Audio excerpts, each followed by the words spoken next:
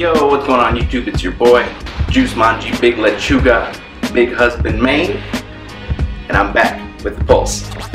Alright, so this is our end of year holiday edition of the Pulse. I got my a little eggnog and whiskey drink, or any brown liquor drink with eggnog. We call that a Kardashian. New York Giants Cup, feeling festive. Happy to be back broadcasting to you. So the theme of this episode, it's the end of year. A lot of people are doing a lot of countdowns of things that they fucked with this year in 2014. But what I'm going to give to you is my 5 favorite sports moments, my 5 favorite pieces of music, albums, and my 5 favorite pickups that came out this year. My 5 favorite 2014 releases that I picked up this year, and share that with y'all. And and we'll also talk some NFL playoffs now that we're getting into it. Give you my thoughts, how I think the playoffs are going to play out. But enough of that. Let's jump right off into sports. Playoffs are looking good. You have some teams really peaking now. No one more so than the Seahawks. Right now, that's who I think is going to take it. Before the season, I had Packers, Broncos in the Super Bowl. Right now, I'm leaning Seahawks, and I want to say Steelers, or the Patriots. It's just weird when they didn't really play last week, but they have been the strongest team in the AFC.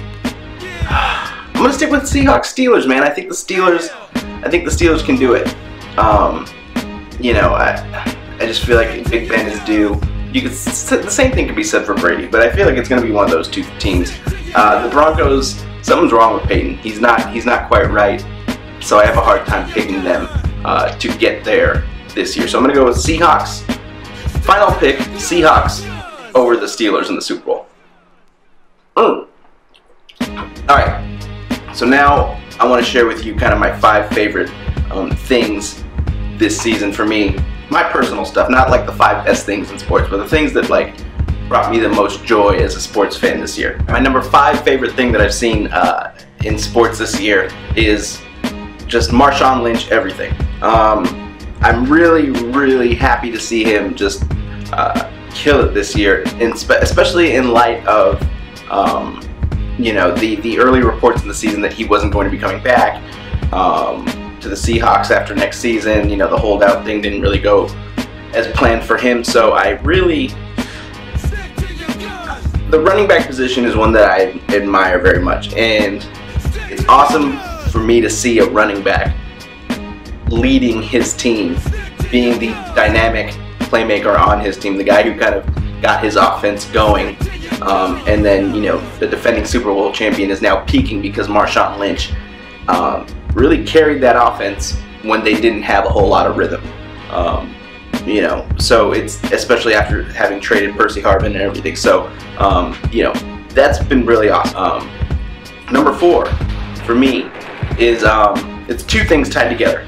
It's the resurgence of Matt Kemp, who was one of my favorite Dodger players ever, and then also to see him get traded. And I know that sounds funny, but I'm really happy with what Andrew Friedman, who is basically runs the show for the Dodgers, and Farhan Zaidi, the new GM. So they're like the new brain trust for the Dodgers. I really like what they did, even though it included trading Matt Kemp. I like that they're making the team more defensive oriented, and a more balanced lineup, as opposed to, just having having Puig, Kemp, and Gonzalez in the middle of the lineup. I like that we have, Rollins and Howie Kendrick and Yasmani Grandal at catcher. We're gonna get production out of positions that they hadn't gotten a lot of production from in the past, like second base, shortstop, because Hanley wasn't very good last year, and catcher. So I feel like we have a much more balanced lineup, and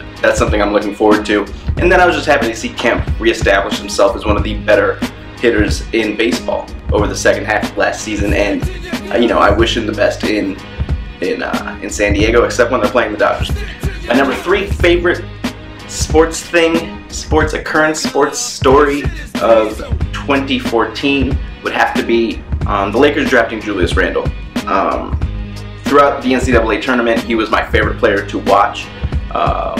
He really changed my opinion of him because it was clear to me that not only is he a supremely talented and athletic player, but he's a high motor guy, he's a high effort guy, which you don't often see that combination of high effort, just ridiculously high motor, high effort, and incredible talent.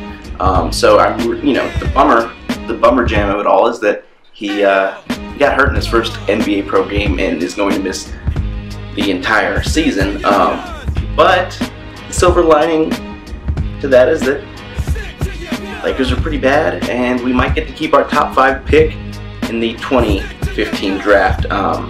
Basically, if it's top 5 pick, we keep it. If not, it goes to Phoenix. So, if the misfortune of this year and the terrible basketball of this year results in something like Karl Towns or Jahlil Okafor paired with Julius Randle or Emmanuel Mudiay or any of the top prospects, I'm pretty future's will be looking up for us, and I'll feel pretty good about it.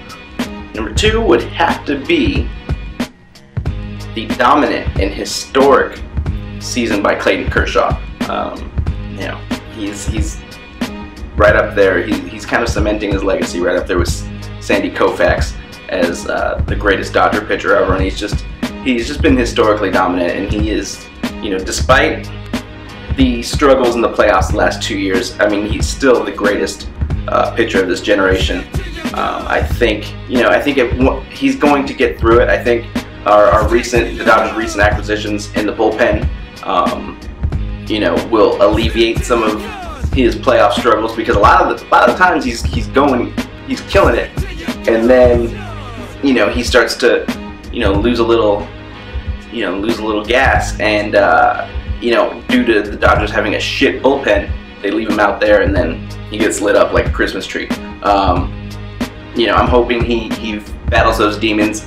Peyton Manning eventually did, and I'm hoping Kershaw can have a similar career arc, except not having 2 Super Bowl losses after the first win, or 2 World Series losses down the road. I hope his playoff woes are behind him, but it doesn't take away the way the season ended, and the fact that the Giants won the World Series, for me, doesn't diminish how amazing it was watching him dominate all year. It was truly one of the best individual seasons I've ever seen in any sport.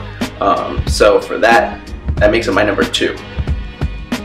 And my number 1 sports story occurrence this year has to be Odell Beckham Jr. You guys know I'm a Giants fan. Got my little Giants cup here. Got all my Giants shit. Season wasn't very good for us. Went 6-10. But my oh my, did we unearth a talent. We drafted Beckham with a 13th pick, and he's probably going to win Rookie of the Year, offensive. And he just had, holy shit! I don't think I've ever seen a better stretch. Save for a couple of guys, a couple monstrous seasons, maybe Randy Moss, Calvin Johnson. I don't think I've seen a receiver play a better stretch of 12 games than what Odell Beckham Jr. just did. I mean, he's in, you're splitting hairs at that point, but the way he played these last 12 games, because he didn't play the first quarter of the season, was just remarkable. It's up there in terms of just wow, with, like I said, Randy Moss, Calvin Johnson, when they first kind of broke out. And Antonio Brown's been killing it this year too. He's been, from beginning to end of the season, he's been the best receiver in the NFL. But Odell Beckham Jr. has been just exciting to watch. Even when, I knew that the Giants season was done and they weren't going to be any good, he was must watch. And then he also made arguably the greatest catch. In terms of degree of difficulty, obviously significance of the regular season game that they ended up losing to Dallas, but just the difficulty and the amazingness of that catch is unfuckwittable. So number 1, the thing that got me most hyped from my sports teams, or just sports in general this year, was Odell Beckham Jr. We're going to talk music. We're going to talk my 5 favorite albums of the year. I'm not going to do mixtapes. It becomes too much. We all like mixtapes, but it's hard to evaluate them mixing them with albums. I'm just going to do studio albums. Number 5, I'm gonna have to go with Logic, Under Pressure. I really like this album. You know, people will compare him to Macklemore. I don't really see it. I think it's because he's a whitish fellow. He's mixed, but I think that's really the only comparison, because he can really rap his ass off. And just the music, you know, he made an album that was well composed, well put together. So I gotta fuck with it. If you haven't heard it, listen to it. Under Pressure by Logic, very strong album. Number 4, let's go with, I'm gonna have to go with Run the Jewels 2, Killer Mike and LP. I love that album. It's such an odd pairing that if you asked me, you know, 5-8 years ago, if I could see Killer Mike and LP working together, I would have said hell no. But it works so well. So if you haven't fucked with that album, I highly recommend it. Run the Jewels 2. My 3rd favorite album of the year is going to have to be Catalactica by Big Crit. It was good to see Crit kind of get back to what he does best after a lackluster major label debut with his first album with Def Jam, where it was clear that he was succumbing to the pressures and the influences of trying to make a studio album as opposed to just making a project like he had done on all his amazing free albums, mixtapes, whatever you want to call them. So this is Crit getting back to Crit, and I couldn't be happier. So number 3 is Catalactica by Big Crit. Number 2, my number 2 favorite album of this year has got to be Pinata by Freddie Gibbs and Madlib. One of my favorite producers, one of my favorite rappers, getting together and making just an amazing album. It's just that pure hip hop, and not in like the you know, Gibbs is your quintessential classic gangster rapper going in over Madlib's production. Primo. And then number 1, my favorite album of the year is Black Messiah by D'Angelo. Came out a couple weeks ago, and my God, I'm a huge D'Angelo fan. If you guys didn't know, a lot of people are, but you know, as am I. And to wait 15 years since his last album and have him come back and make an album that was so good, it's like he never left. Remarkable. And you know, D'Angelo to me is like genreless. He transcends. You know, he's basically like he's distilled black. He's like the distilled, what you get at the end of like of just the pure distillation process of just black music. He's funk, he's soul, he's R&B, he's hip hop, he's everything, all in one. You know, he is the personification of black music to me. And he made the best album of the year. I could listen to that. I've been listening to that non-stop since it came out. So, number 1, Black Messiah by D'Angelo. Alright, now let's get into what I assume you guys wanted to see most, given that this is primarily a sneaker channel. My top 5 pickups of the year. These are pickups that came out this year. You know, sure, I picked up some old stuff, but I want to talk about what's going on now. So let's get into it.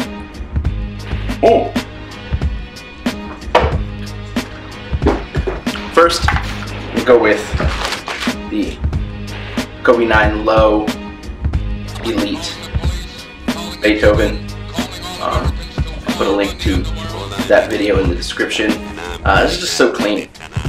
So clean. You know, black and white Flyknit is kind of unfuckwittable.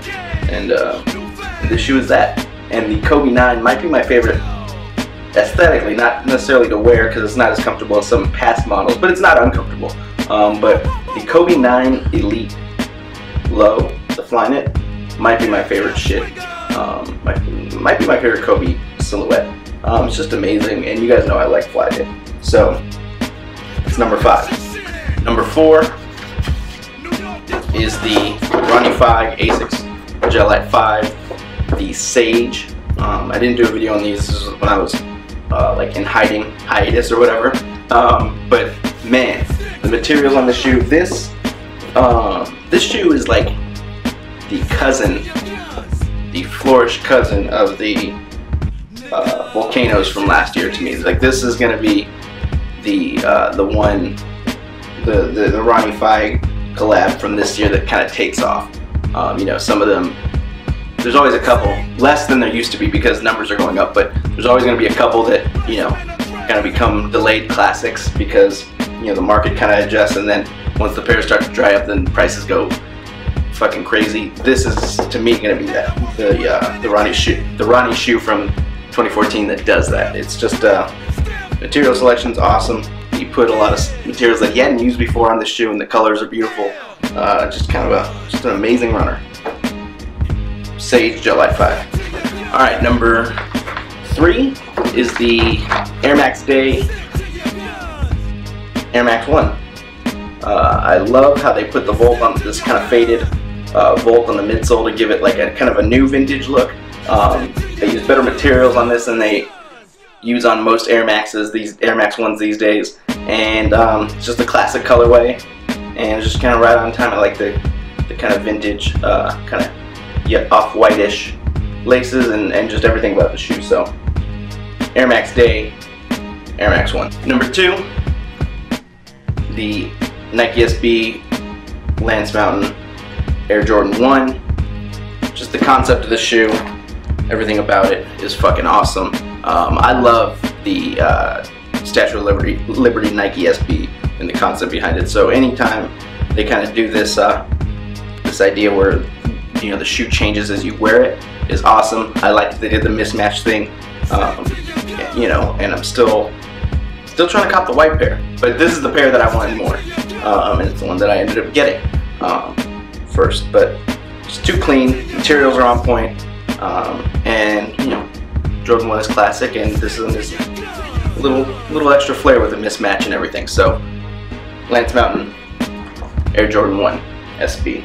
And number 1 for me, now this wasn't technically a release shoe, but it went up on Nike ID and sold out like one. So I'm going to go with the multicolor low Kobe 9 Flyknit Elite. This shoe is just awesome. The details on the multicolor, I'm sure you guys have seen videos or seen plenty of these, but they're just unbelievable. Really, really like this shoe. You know, kind of served as a consolation prize for me since I didn't get the Masterpiece eyes. I carded them on Nike, and it was a crazy day. The shit crashed, and I wasn't able to get them. And now the prices are ridiculous on them, but I got these, and this more than makes up for it because I'll wear these a lot more, given that they're lows. And you guys know I love my IDs to be able to add my own little personal touch. So yeah, this is my favorite release. So we got 2 Kobe 9s on there, but I just love, like I said, I really love the Kobe 9 Low Elite. Probably my favorite new silhouette in a while. So that just about does it. It's good to be back chopping it up with you guys. It's just good to be back doing videos with you guys, sharing interests, because that's what we're all here for. I hope you guys have a very happy New Year. I want to wish you all a belated Merry Christmas. Hit that like button, subscribe if you're not already subscribed, and I will catch you on the next vid. Thank you so much for the support. Peace.